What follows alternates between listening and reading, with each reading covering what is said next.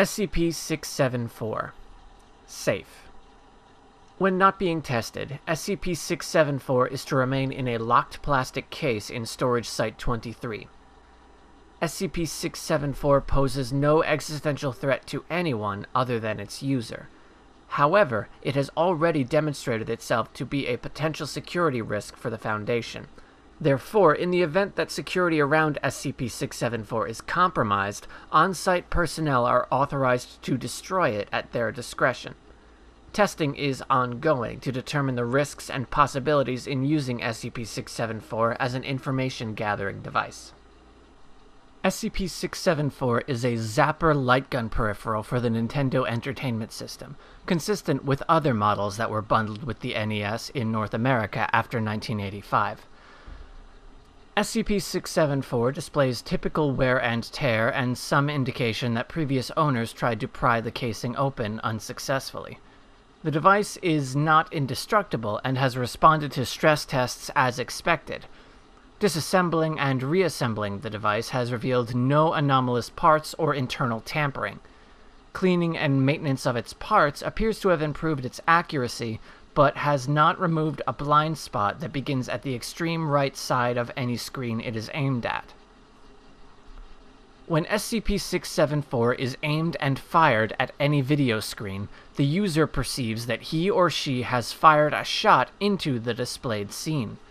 Any physical object within the scene, whether live or previously recorded, will react appropriately in context.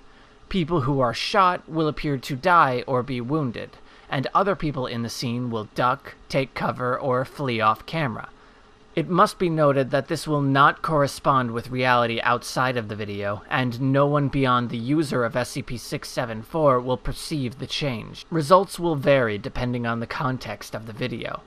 Fictional characters in a television show will react consistently within the established parameters of their setting, while firing into news reports or documentaries will produce a realistic reaction. Therefore, shooting at an actor in an interview will produce a different result than shooting at that same actor who is currently portraying an invincible cyborg in a science fiction movie. Animated cartoons can also be affected, although cartoon logic produces widely unpredictable results, ranging from causing a character to momentarily be obscured in a puff of smoke and be covered with soot afterward, to the most notable result of use of SCP-674 is that it is permanent and can lead to very unusual experiences for the viewer. If a subject uses the device to shoot a character in a television series, they will forever perceive that they have changed the continuity of the series. A character will remain wounded or dead, and other characters will respond in context. This will continue even if SCP-674 is only used once and the viewer is never exposed to it again. At a certain threshold, fictional characters will begin to make broadly expositional statements to each other or through the fourth wall regarding the actions of the viewer, potentially divulging sensitive information. See Addendum for details. Addendum. SCP-674 was recovered from the home of a reclusive 33-year-old Caucasian male. Mr. came to the attention of the SCP through posts on his fringe political blog, in which he claimed to have assassinated then-President and then-Vice President, along with half of Congress, 4 members of the Supreme Court, and a wide range of news anchors, talk show hosts, and political commentators. Questioning of the subject revealed that he never left the house and honestly believed the news reports he was watching and using SCP-674 on were real. Mr. claimed that he was using SCP-674 to stave off a military police state. However, using the device to assassinate so many high-profile figures had the opposite effect on the video reality he was experiencing.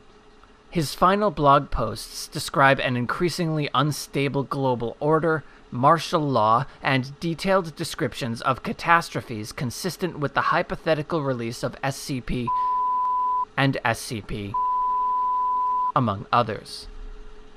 Mr. Summers claimed prior knowledge of the Foundation and was laying in wait for agents, attempting to ambush them by firing SCP-674 into monitors attached to his home security system upon their approach.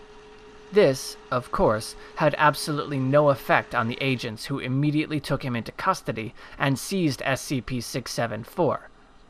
Under questioning, Mr. Summers said he had discovered the properties of SCP-674 when he idly aimed and fired at an episode of the cartoon when one of the main characters was wearing a graduate's cap and singing about geography. He claims that after the character recovered, it wagged a finger at him and specifically warned him that the SCP Foundation was, quote, going to get him if he continued to fire the device before returning to its song. Mr.